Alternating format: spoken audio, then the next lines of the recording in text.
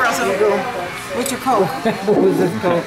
I'll do that. Well, here, I'll pretend I drink beer. I'll do the beer. You don't do. You may as well take your Ready? Coke. To mom.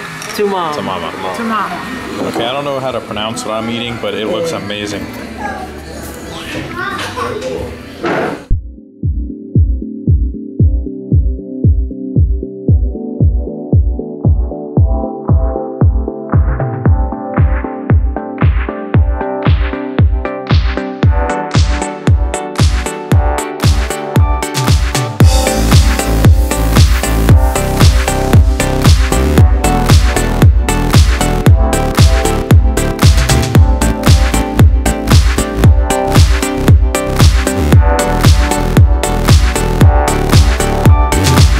Time in Puerto Rico was coming to an end.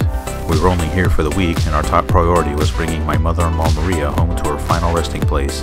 No thanks to an endless series of delays over frivolous paperwork, it wasn't until our second to last day on the island that she was finally placed in the same plot as her mother. It was an emotional event, obviously, but we found great comfort in knowing that a woman who had long lost her ability to walk on earth is now dancing in the presence of Jesus.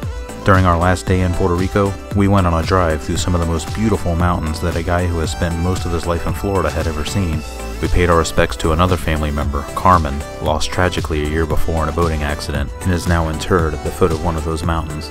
Before all was said and done, we would wind up at El Yunque National Forest, the United States' one and only tropical rainforest.